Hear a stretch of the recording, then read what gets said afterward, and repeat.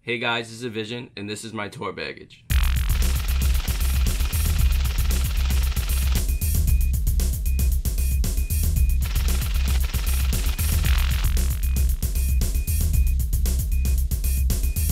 I have two places that I would, if I had to move from where I'm at now,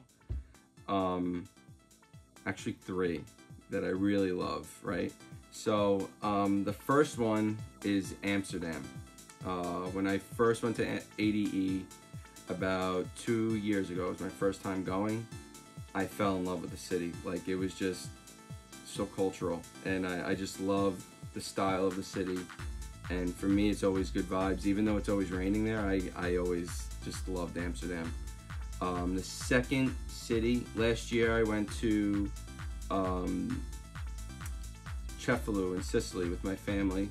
It was my first time in Sicily. My nonno, my grandfather's from Sicily, so it was really cool experience. I would love like a summer place in Cefalù. Like, it was gorgeous. The town just really made me feel at home. It made me feel really comfortable. So that would be a second option. And honestly, if I had one more and like it's a lot closer to home, I would probably move to, there's a town called Cape May in New Jersey. And I just have years of years of like tradition there. Like, every summer we've gone down there as a family. For the last 26 years of my life, I've been there every summer. And I always said, like, I need a house down there. So those would be my three.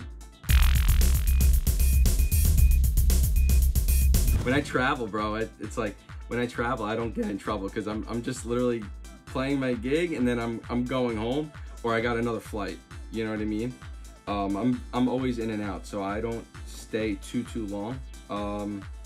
Last time I got in trouble, or the last time a guard got brought up to like the hotel, was, I think it was my friend's birthday in Atlantic City, which is like a huge city in New Jersey. It's like casinos and everything like that, so it's kind of crazy. We were all drunk, and one of my best friends, like, literally, like, was just wasted. He was gone. So we filled up the bathtub and put him in the bathtub, fully clothed. We were extremely loud and like, you know, we were drinking still. The bottles were falling on the floor. Everything was crazy. And the guards called up and they were like, listen, you gotta fucking chill out or you're gonna get kicked out. And then that was probably the last time, honestly. That was like maybe like 3 or 4 years ago. You know, I'm kind of mellow. You know what I mean? I keep to myself, kind of. My friends are wild. Don't get me wrong. We all have fun. But I'm definitely not a troublemaker, for sure. I don't like getting in trouble. This past summer, well, last summer, I went to Ibiza for the first time. It was my first time playing. It was my first time. Last year was like my first experience of going to Europe as a whole, and I was blown away. But I mean, just I don't mean to sound cliche, but Ibiza is just like, it was like a dream come true for me. So it was like, ever since I was a 13-year-old kid, I was looking up videos of DJs playing, you know, everywhere in Ibiza, and just getting to see, you know, Amnesia, and unfortunately I didn't get to see Space, obviously, but just to see those clubs that I've looked at for so long and saying like, wow, I can't wait to be there one day. That was like kind of like, holy shit, like this is crazy, you know? I always tell my friends, like, I always tell them like, yo, you know, when you fly into like a new state, or like say you fly into New York, you see like a Yankee hat, you see like memorabilia from New York. I say you fly into Ibiza and there's club stores. I was like, there's no teams, it's all clubs. It's hysterical. I was like, yo, you see billboards everywhere of just DJs' faces. It's like, you know, DJs are like the real celebrity down there. It's wild. It's an island dedicated for our music and our culture, you know? All right, I'll tell you two stories, right? One, I was in Los Angeles, and I get out of the elevator, and Al Pacino is in the lobby, like right there. And I was like, holy shit, that's Al Pacino. That's crazy. But that wasn't like too crazy, but it was just insane to just see Al Pacino. Like, that's a legendary actor, you know what I mean? But I would say a pinch me moment was last year. Last year, a lot of great things happened for me, right? It was like my full first year of touring. Musically, everything was just coming out. Everything was just lined right. So last year, I would say I played in Spain a few times. I played in Madrid at Summer Story Festival, and then I played at Pacha Barcelona, and then I played in Trujillo, which is, I played in a castle that was built before Christ, and I was blown away. I mean, there was like 3,000-4,000 people. I played with Paco Osuna. He brought me out there, and like, that was a big pinch me moment. That was just like, I'm playing, I look up, I see a sea of people, and I'm in a castle. It was just like so surreal, and that's what told me, like, when I went on to plug my USB stick, you know, I told myself, I'll never forget this, because you know, as a kid, you always dream of like that big moment. You dream of like that moment that's gonna say like, wow, you accomplished your goal, in a sense. And I still have a lot more goals to accomplish, but in my head I was just like, wow, man, you did something here. You were able to, as a 16-year-old kid living that dream, you're able to, you know, finally make it come true. And that's when I realized, like, all right, I have a future in this. Or I, you know, not that I didn't realize that prior, but it just made me realize, like, things can happen when you work hard for them. And that was really an amazing moment. Like, I was just shocked about the whole situation, you know. But yeah, that was my pinch me moment. Yeah, and like the last like 5 years has just been me in this room, you know. Like, I've been constant, you know. Like, there's so much unreleased music right now, especially from this quarantine, but there was a lot of unreleased music before it, you know, and that's from those years of grinding and working hard towards something, you know. In my head, if I don't work on music like once a day or anything like that, I'm not doing my part as an artist to be successful. Like, there's another guy that's gonna work just as hard, if not harder, you know. So I kind of hold myself to like a high standard when it comes to working. I mean, the castle was unreal, but there's definitely been like some unique spots, I would say. To be honest, Brooklyn Mirage in New York was a pretty unique spot because there's not many places like that. It's an outdoor venue. It's an open air venue. I wouldn't say this is the most unique, but I would say the most relevant unique spot that I've played in. Other than that castle, within the last 2 years. It's an amazing venue, you know. Like, they have levels outside where you can go up and you can get a whole view of the city pretty much. And the place fits like 5,000 people, and it's unfortunate. I was supposed to play with Carl Cox in March there, and it didn't happen, obviously.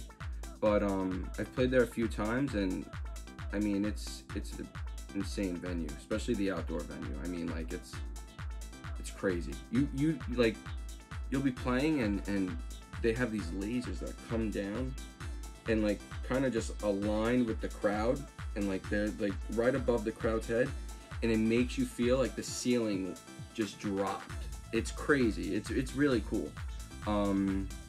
The production that they have there is impressive. I mean, everything at that venue is pretty impressive, and it was good to see that it was happening in New York.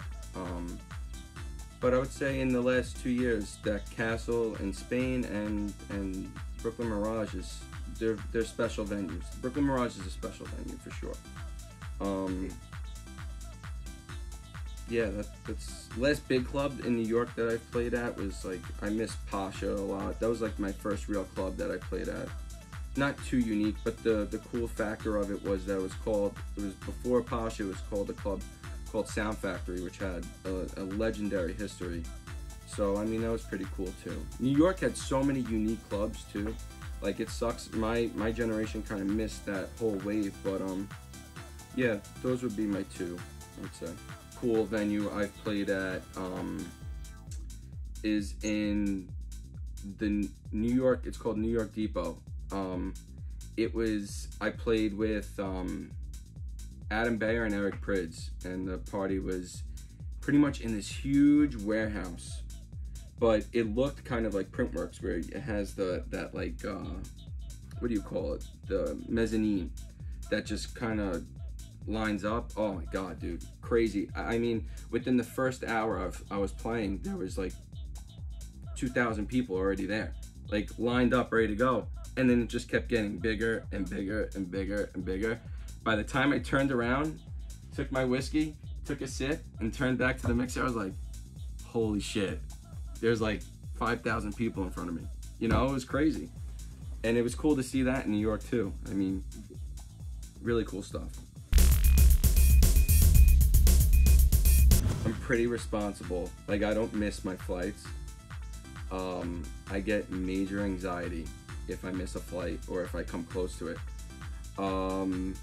But I mean, recently, the most recent one was probably, I was going to Toronto and I thought my flight was, I mixed up my returning flight and I went there at the wrong time and missed my flight completely. Miami, Music Week, I mean, there's always good stories after that. Like, I was with my cousin Victor, we were in Miami, and, you know, it was his birthday, so, I mean, we were just, it was just terrible getting to the airport. I mean, I was on top of us, like, I was making sure, like, we were gonna get there, but it was a struggle, man. I mean, we all have those nights where, like, every DJ can't say that they've never been, like, hurting in the airport. I think that's, like, just so, like, unrealistic. Everyone hurts in the airport. Whether you're drunk, fucked up, or tired, like, all three of those, it all adds up. So, I mean, like, yeah, I would say, like, Miami Music Week it's always rough getting to the airport after. Amsterdam too. I mean, like, you end up partying on Sunday into Monday, and, like, usually my flights are on Monday night or, you know, Monday afternoon. Getting to the airport and just going through everything, it's just like, oh my God. But I've never missed a flight coming home. I make sure I get my ass on a flight. It's just a pet peeve of mine. I like coming home when I'm, like, set to come home. So I do my best to get home. Say in the beginning stages of traveling, I would feel alone. Now I kind of have, like, friends wherever I go, for the most part. I mean, like, I played in Salt Lake City, and over there I didn't have friends, but, like, for the most part, throughout Europe, I always have someone. But, I mean, when I first started traveling, like, I remember I just turned 21, I got to play in Denver, and it was when the Paris bombings happened, and I was scared shitless, just because I was going to the airport the next morning, and, like, you never know what can happen. Like, you never know if it's a planned attack against, you know, Paris, America. Then I felt alone and kind of, like, a little nervous. I mean, there's always some sort of loneliness on the road, I guess, but, like, I mean, half the time I'm coming in for a few hours, I'm tired because I just sat on the flight, I'll take a nap, I'll go venture out into the city, and I'm only there for, like, maybe, you know, a few hours. But, like, in Europe, if I'm there for, like, 2 weeks or something like that, I usually have a friend or someone that I could hang out with. I've been pretty blessed with that. Like, I mean, making music and stuff like that, you meet so many people, and DJing, you meet so many people. So, like, eventually, like, the people that, you know, you end up talking to a lot become your close friends.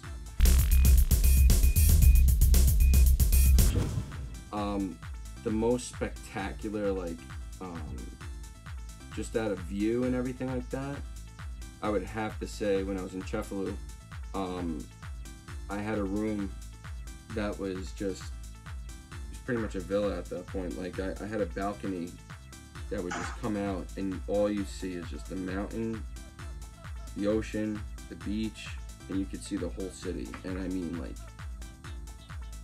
I don't even care if there was bugs in my room at that point. Like, just the view alone, I would take my laptop outside and I would work on music for a little bit, and like, wow, man, it was just so inspiring. It was just crazy. But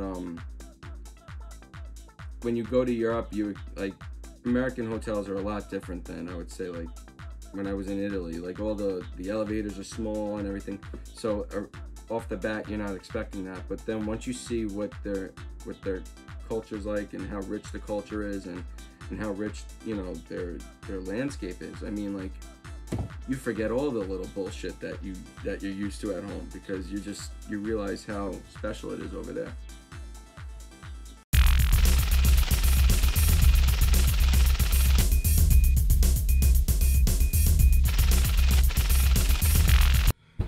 Once again, I'm Avision, and thanks for watching my tour baggage on RRP TV. Peace.